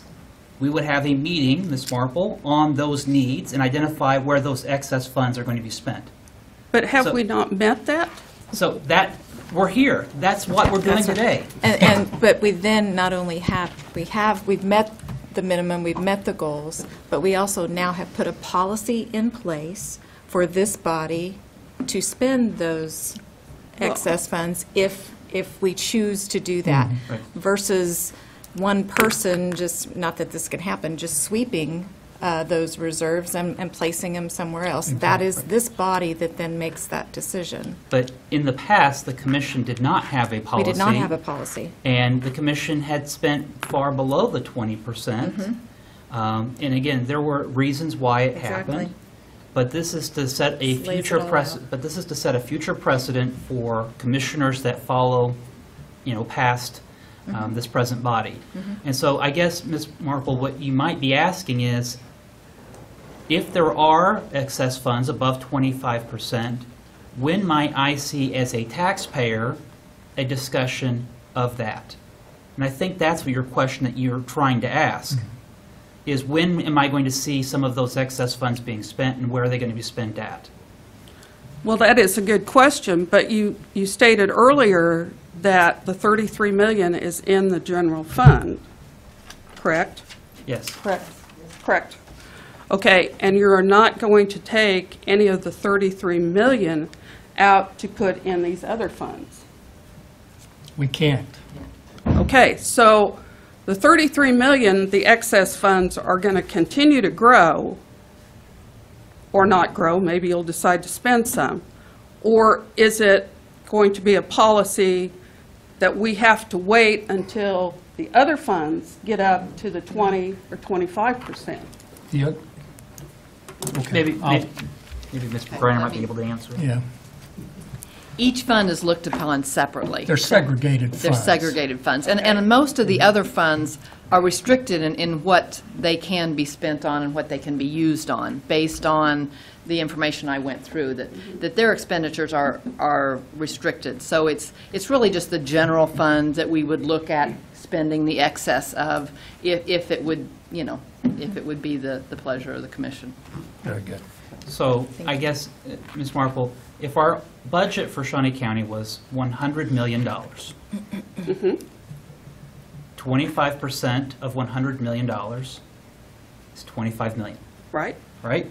Yes, sir. Okay. And so if Shawnee County had $27 million in reserves, Ms. Greiner would then approach the commission, identify that there are $2 million excess.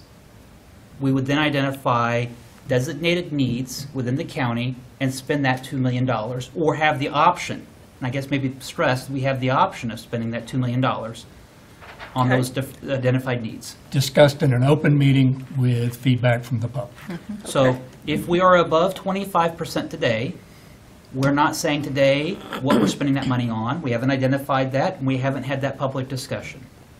Okay, so that leads to my final question. As I recall, the budget was $103 million, so if 25% would be, and I'm not going to do the math, probably 27 million, close to that. If you use the 100 million. So you are at the 25% with the 33 million. So is there a point in time or a plan to discuss where that extra money will be spent, or if it will be spent? Yes, and we have a policy to do that. Okay. So you are going to discuss at some given time? I think it will be shortly after the first of the year, to be honest with you. Okay.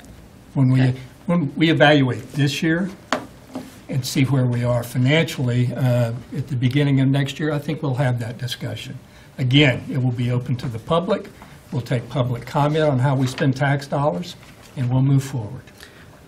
Just as, and I don't really feel that it's necessary sometimes to share my personal financial situation, but I did some figuring on my way up here. I got my taxes. I get my taxes in an 8x10 envelope. They don't come in a regular envelope. The place that I live at, which is 320 acres, I live in a house that was built in 1932. I have 2 buildings on it, which we house equipment or use as a shop, and I have an old garage. On that place, to live there, just to pay my taxes, I pay $10,750.88. Now, today, a bushel of corn is worth approximately $3. We have to raise on our farm 3,583 bushels of corn just to pay the taxes on the place where we live. You know, I myself want to see taxes decrease. I think, yes, we need a reserve, no denying that, but I think the taxpayers need some relief. Thank you for allowing me. Thank you for your comments. Next item, please. Item L, Commission Number 1, acknowledge receipt of notice of resignation from Greg Abbott as trustee of the Silver Lake Township. I'll move to acknowledge receipt of the notice of resignation from Greg Abbott, and also ask that those who are interested submit their names and qualifications by the end of business day, 5 o'clock on December 14th, so that we can hopefully get that on the agenda for December 18th. I know that's going to be kind of close, but hopefully we can get that done before the end of the year. Okay. So that's a motion. Very good. Second. Motion made to acknowledge receipt by Commissioner Bueller, seconded by Commissioner Cook. All in favor, say aye. Opposed, no. Motion carries 3-0. Next item, please. Item L2, discussion of legislative issues. Good morning, Commissioners. Jim Crowell again. 2 for the price of 1 presentation day.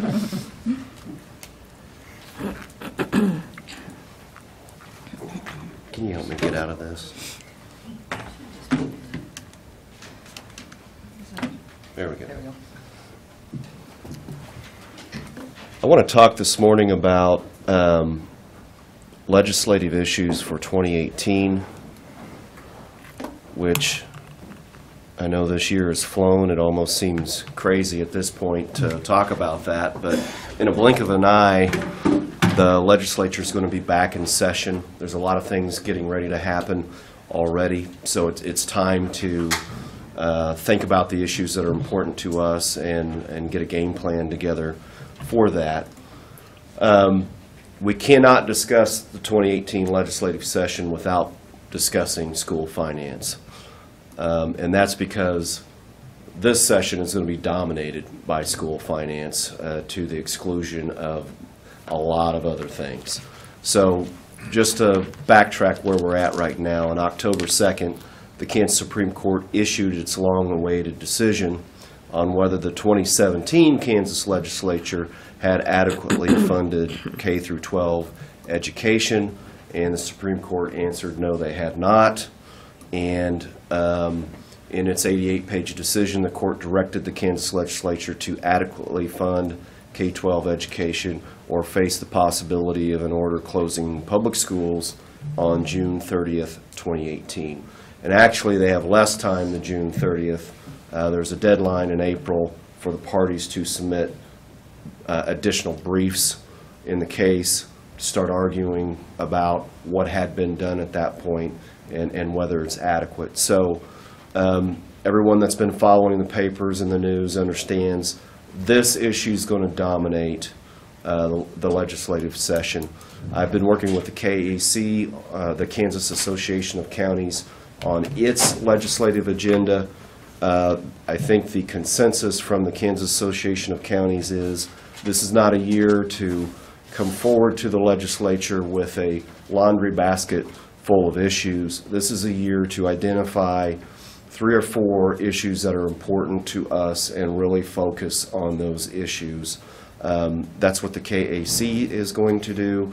That's what I recommend for us as well. And the good thing about it is we are in alignment with the KAC on the issues that they're going to pursue. So we're going to be working together. I would recommend a narrow focus, focusing on the issue of election office budgeting. There's a pending bill that I'll talk about a little bit on making some adjustments to the tax lid legislation, the Tobacco 21 issue. And we want to talk to the legislators about this dark store theory that's an appraisal theory that is looming. It has an ominous name to it, and it is fairly ominous as it looms in the background for what we do. First, on the issue of election office budgeting, the Board of County Commissioners, as you know, sets the annual budgets for 21 different departments or offices for Shawnee County. Included in that is the election office. During the last 3 budget cycles, the election commissioner has taken the position that the Board of County Commissioners must allocate the exact amount requested by him for his annual budget. This position effectively removes oversight and control by the Board of County Commissioners over spending in the election office.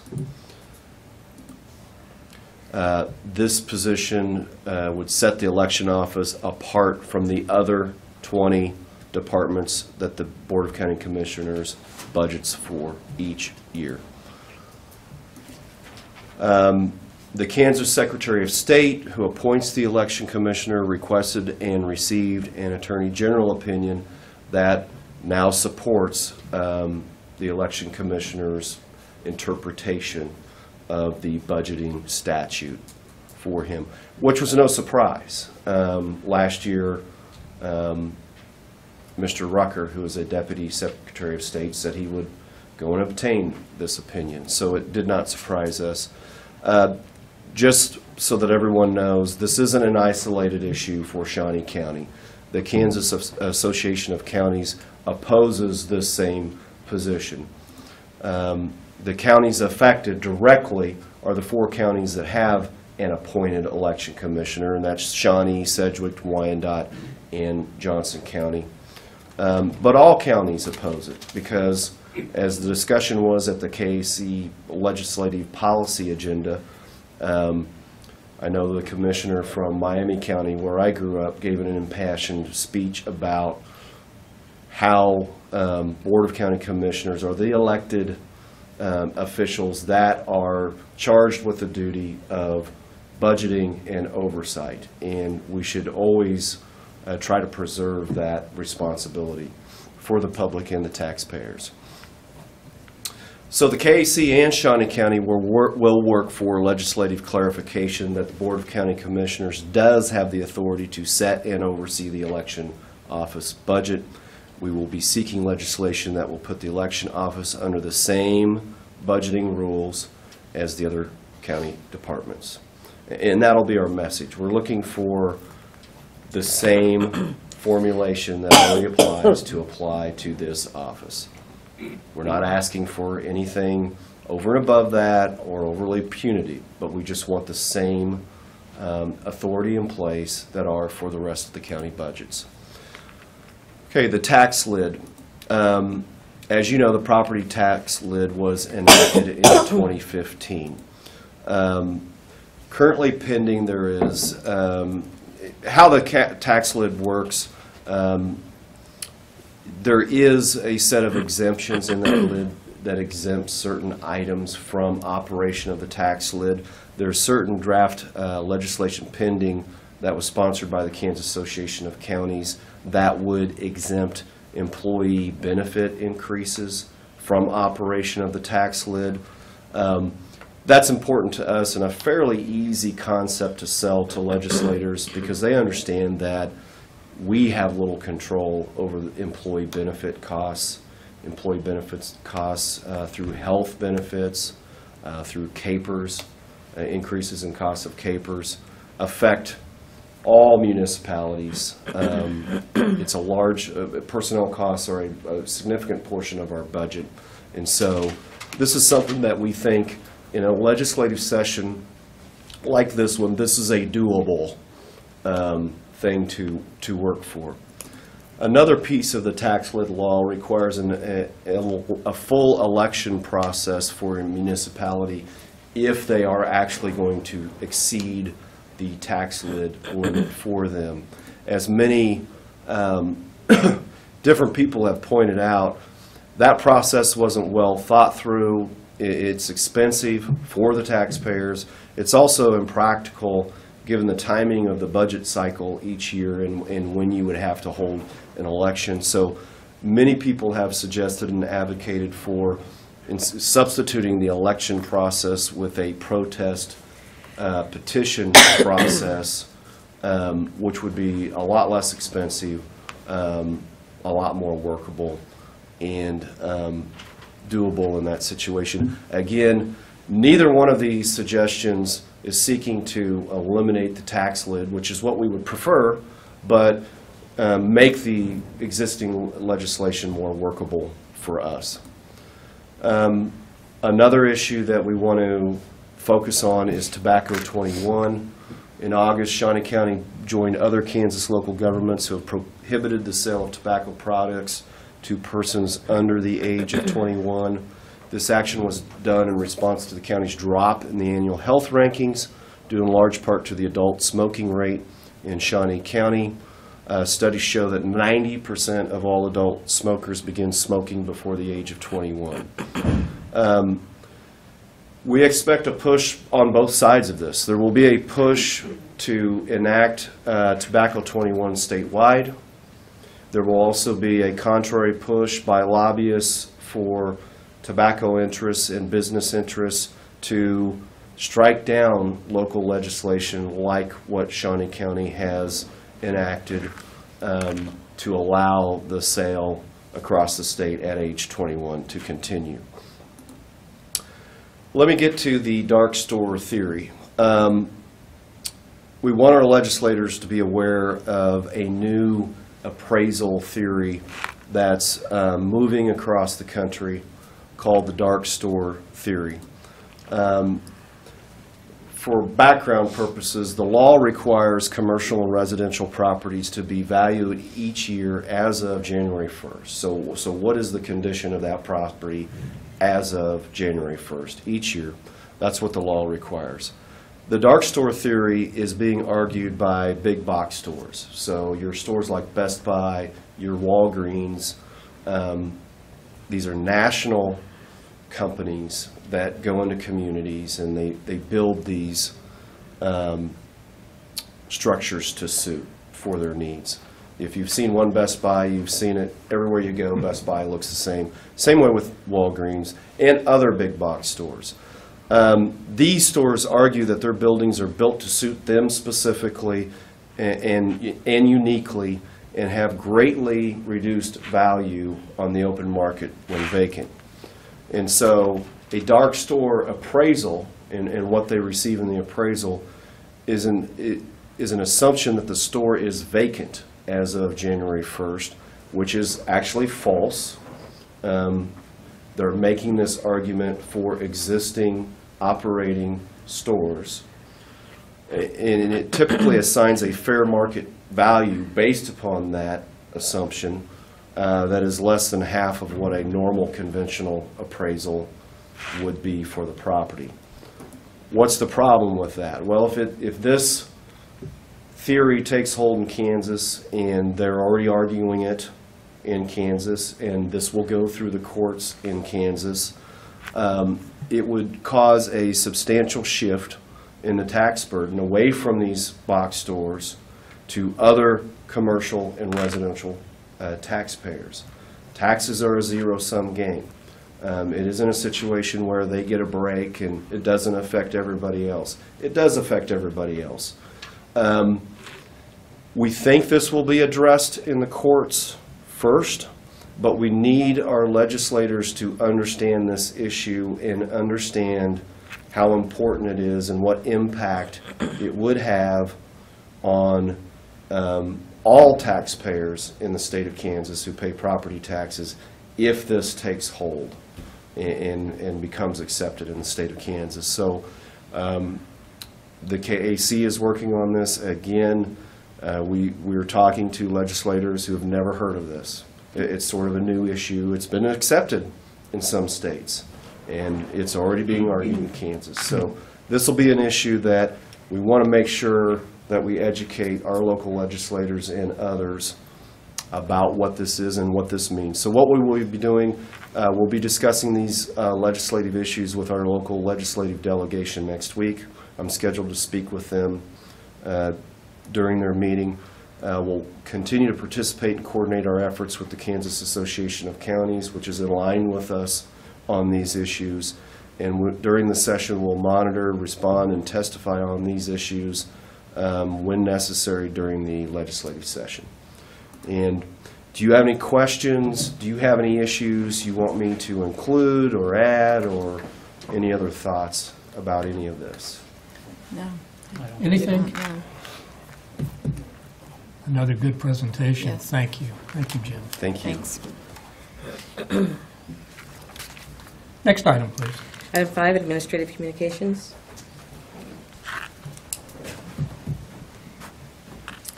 Good morning, Commissioners. Kellen Seitz, Inspector of Venue Management, the Kansas Expo Center. For the sake of time this morning and to hopefully avoid paying a parking ticket, I will keep my update very brief.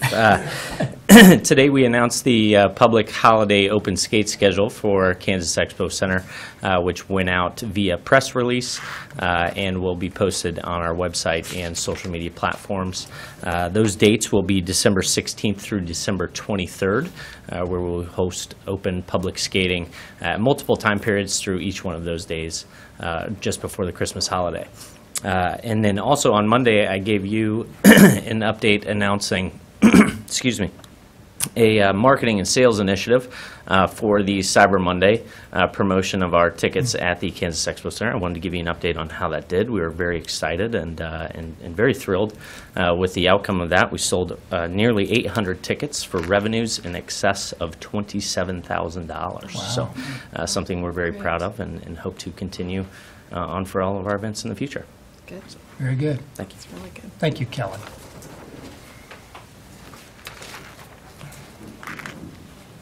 Commissioners, Tom Block, Public Works, Solid Waste, just to let you know, this Saturday is the first Saturday of the month, so Solid Waste will be having its Household Hazardous Waste event at its location at 131 Northeast 46th for free collection of herbicides, oils, any kind of household hazardous waste. Again, that's from 9 to noon, and again, 131 Northeast 46th, which is about a quarter mile east of the roundabout at North Topeka Boulevard and 46th Street. So, thank you. Very good. Thank you, Tom. Anyone else for administrative communications this morning? Commissioner Cook? I was asked by SLI to be a participant as a judge for the tree festival at the Expo Center. I thought that the chocolate judging festival and a pie judging festival were hard. That's hard. It was very difficult. There were a lot of good selections, so please go out and support this worthwhile charity. Thank you. Commissioner Bueller? Nothing. Thank you. I did want to make a note that we do not have a meeting on Monday, December 4th. Our next meeting will be next Thursday. And I wanted to also, again, recognize Councilman Cohen and thank him for attending our meeting this morning. It's always good to see you, sir. And along those lines, Tobacco 21 will be considered by the City Council next Tuesday. I hope members of our health community will show up in force. And I also wanted to recognize and thank Linda Oakes, the Director of our Health Department, for her fine leadership in this effort. Thank you. Next item, please. Item 6, executive session. There's not a need. We're officially adjourned. Thank you for coming.